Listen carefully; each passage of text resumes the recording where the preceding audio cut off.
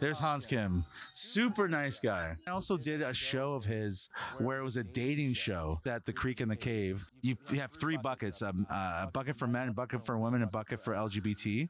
And they pick 2 names and you have a date for a minute. And then they roast you for 5 minutes. So I put my name for that and I got pulled. But before I was up there, 3 dates in a row, the hottest chick. I'm like, okay, I'm going to get a beautiful woman. You got a thumb? I got someone. She was a nice lady. I didn't get a super hot white lady. And so I went up there pretending like I just left my wife. And I just I maybe had 2 dates. So I was actually really nervous. And then they're like, dude, what, you don't even know how to date? I'm like, dude, I've been married for like 20 years. I don't know how to date. I haven't even fucked anyone yet since my wife left me. Like I was just like acting as a character. And then we exchanged Instagram. This is a character you play every night you go out. Character every night I play.